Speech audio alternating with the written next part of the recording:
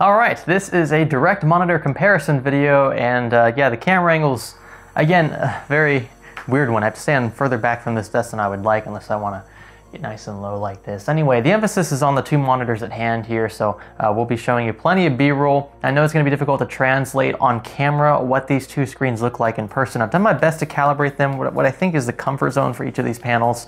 This one tends to be a bit warmer than this one, but this is an IPS panel, so the color accuracy here is going to be a bit above par, whereas this one is more of the new and improved TN technology. Viewing angles are much better than the older TN stuff, but it's still going to warp colors just a little bit, and you're not going to get that excellent color accuracy that this one here from Pixio has. So what we're going to do in this video is narrow down the use case scenarios for each of these panels, talk about what you should be looking for in your next monitor depending on your work case, and these two are very different. They look similar, but they're very different and they have different target audiences, so we're going to talk about that and also talk about some of the specs you should look out for.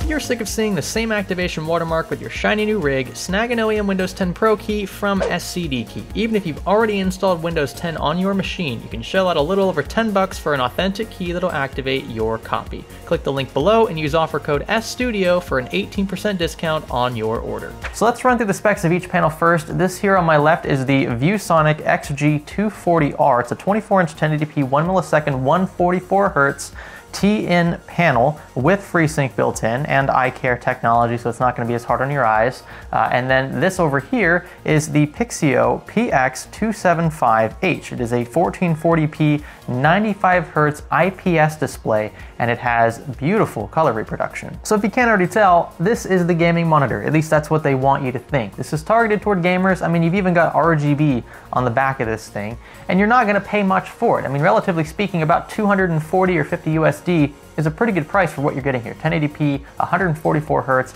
I'm not seeing much ghosting at all on this panel, which is a good improvement. A lot of the ViewSonic panels I've had in the past, even a couple Viatech panels I've had terrible ghosting issues, and I'm happy to say that this one has none of that. Now the Pixio panel is priced similarly, about 250 USD again, but it's got a much lower refresh rate. It's only 95 Hz versus 144. Can you tell the difference? Obviously not on camera. Filming at 30 FPS, there's no way this will translate accurately, but if you are here in person, yes, you will be able to tell the difference. I don't care if you've been playing consoles your whole life or not. I've started with a PlayStation 1, moved on to a PS2, then an Xbox 360, then an Xbox One, now a PS4 Pro. I only recently got into PC gaming, I mean, about 5 or 6 years ago.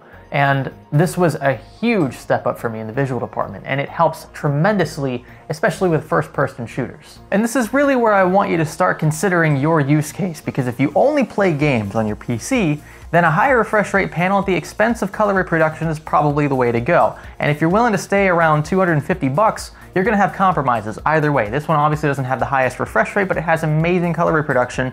This one has a really high refresh rate, but the colors, they're a little bland, let's say. So if you're worried about the fast-paced movements, getting everything picked up on screen, because again, your screen is refreshing 144 times per second, then you're going to want the ViewSonic monitor. So then let's focus on a few of the negatives associated with such an affordable 144 Hz panel like this ViewSonic XG240R. The biggest drawback is, of course, the fact that twisted pneumatic or TN technology is used in place of something like VA or IPS. And the way you'll know that it's a TN panel is if you see no indication that it's anything else on the product page. Companies like ViewSonic and Pixio tend to stay away from actually advertising the fact that it's a TN panel, and there's a good reason for that. It's just not a preferred technology. In terms of how good this TN technology is, I've seen considerably worse. TN technology has improved quite a bit over the years, and viewing angles are nowhere near as bad as they used to be. What I mean by that is you can actually read legibly text on screen, for example, from nearly 170 degrees off center. Good luck doing that with older TN panels. But where the TN technology starts to show its weakness is in color reproduction, especially when viewing off center. You can see that from center, this purple background actually looks pretty good. But when you swing over to the side, it looks way out of whack. Now there of course is the argument that, well, if it's my panel and it's my PC, I'm gonna be sitting right in front of it, so I'll never have to view the panel from a far corner or something like that. And obviously, yes. The trade-off though is that your friends, if they're watching from the sides, might not see the same picture you do. it's something that I think is a worthy compromise, especially in this price category. So if you're a baller on a budget and that's one of the things keeping you from buying TN, I say you should throw that notion out the window and still opt for it, because who cares? It's about you when you're the one gaming. As for the PX275H, things are going to be a bit slower. 95 Hz versus 144 Hz is pretty distinguishable to the human eye, and it is not going to give you as smooth a gaming experience, especially in fast-paced games like CSGO and Black Ops 4. Ghosting is a slight issue on the Pixio panel, but again, this is not the target audience. We're not intending to game on this all the time. In fact, I probably won't be doing much of it at all, and if I do, it's going to be a slow-paced game, maybe something like City Skylines or I don't know, Parkitect, something like that. If I'm playing CSGO or PUBG or Battlefield 1, I'm probably going to want to switch to the ViewSonic panel. Even though colors won't look as great, it'll be a much smoother experience, and I won't see as much ghosting thanks to that 1 millisecond response time on that XG240R. Other things you should know about this Pixio panel: the monitor stand included is not very versatile, meaning if you want to turn the panel left or right, you have to swing the entire setup, including the base below it. You have a little bit of breathing room swinging the monitor up. Swinging it down, however, you get no play there at all. And then raising or lowering the monitor is impossible unless you want to use the good old classic textbook method and just stuff books underneath the entire stand, because that's the only way this is going to get any higher than it is. Also, if you want it lower, there's no way to lower it, so there's that. As for the ViewSonic monitor, much easier to deal with. If you want to raise the monitor, you just push it up. If you want to lower the monitor, you just push it down. If you want to swing it left or right, swing it left or right. The base stays where it is. You can swing it the other way as well, about this far here. So I would say almost 45 degrees from center. And then if you also want to pivot the monitor up and down, you have that flexibility as well. So definitely targeted toward gamers here. Gamers want to, they want to fine tune the monitor position, because it's ideal to have this in the place that is more comfortable for you, especially when you're playing some fast-paced games. You obviously want this where it's most comfortable. I shouldn't have to explain this, you know what I'm talking about. The Pixio panel is something that I would prefer you put on a VESA mount. That way you can be more flexible if you choose to use that for gaming. Otherwise, if you want to use it for content creation, you should just keep it where it is and just adjust your seat so that you can sit directly in front of it and not have to work off-center. Another thing I appreciate about the ViewSonic monitor is the integrated AC adapter. You don't have to have an external brick hanging from your desk. If you're a cable management junkie like me, I know it kind of looks a little rough over there now because I had to remove that PC, but I like hiding my cables, and it's very difficult to hide a huge brick, and the Pixio monitor does have a huge brick. I mean, it's not enormous, but it's gonna be difficult to hide, needless to say. I'm not gonna talk much about the OSDs with both of these panels because they're pretty straightforward. You get about 4 or 5 buttons on each. You get dedicated left and right or up and down toggles, as well as a dedicated power button, a menu button, and an exit button on each.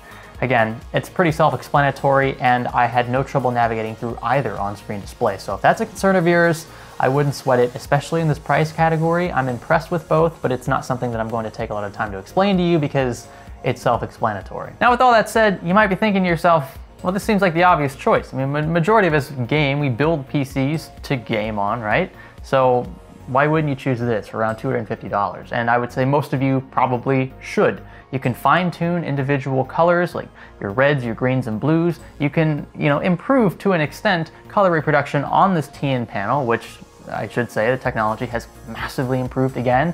TN tends to get a bad rep on places like Reddit and even in YouTube comment sections because if you have an IPS panel, TN's for peasants, right? Nobody wants to buy TN if you can afford IPS.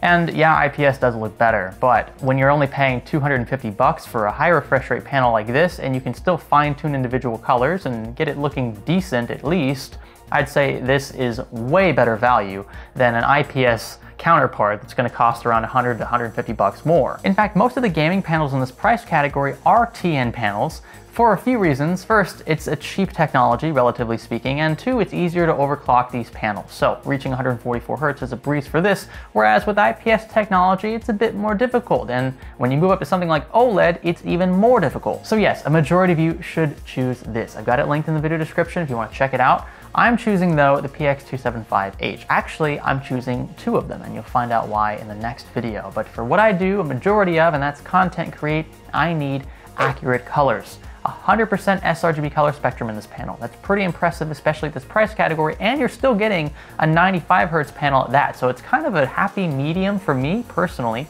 It's a bigger panel. I like 27-inch panels, and they're affordable. There are downsides to pretty much every monitor on the market, right? You just have to weigh the pros and cons of each and decide which is the best value given your use case scenario. So if I had to ballpark it, I'd say roughly 90% of you should choose this panel right here or something comparable. ViewSonic did a great job with the XG240R. We covered it a bit at CES, and I was excited to get my hands on it because it did look like a great panel for the price. There are several panels in this category, so you can shop around if you'd like, but this one has my seal of approval. Yeah, the colors are a bit out of whack, but you can fine tune those in the OSD, and the refresh rate and the response time are just fantastic for this price. So that's my take. What do you guys think about both of these panels here? If you really enjoyed this video, let me know by giving this one a thumbs up. I appreciate it. You can find links to both of these panels again down below in the video description, along with a few others I've tested in the past, not just from Pixio and ViewSonic, but from Viatech and even from LG and Asus.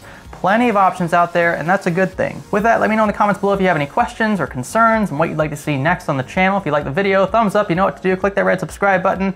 I'm sure my head's looking really huge with this camera angle right now, but it was an unorthodox video with very big products, so I kind of had to make do with the space I have. I can't wait to move into our house we're building soon. We're building a house and we're moving to Orlando, and I'm really excited about that because we're gonna have so much more space to do so many cool things on the channel, and yeah, I hope you guys are as excited as I am. Probably not, because it's not your house, but I mean, you're gonna be in it, at least on video, so be a nice change of pace. Anyway, this is Science Studio. Thanks for watching, and thanks for viewing with us.